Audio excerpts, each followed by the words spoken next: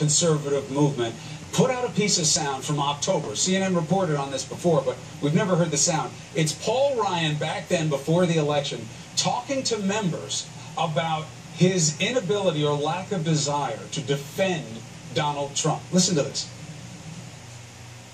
His comments are not anywhere in keeping with our party's principles and values. I am not going to defend Donald Trump.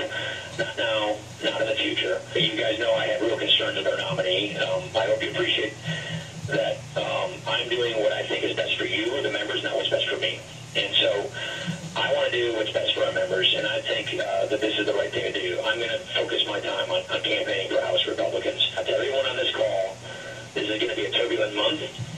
Many of you on this call are facing tough re-elections. Some of you are not. But with respect to Donald Trump, I would encourage you to do what you think is best and do what you feel you need to do. The reality is that Paul Ryan was pretty clear throughout the general election that he was not going to defend President Trump when President Trump went down these rabbit holes.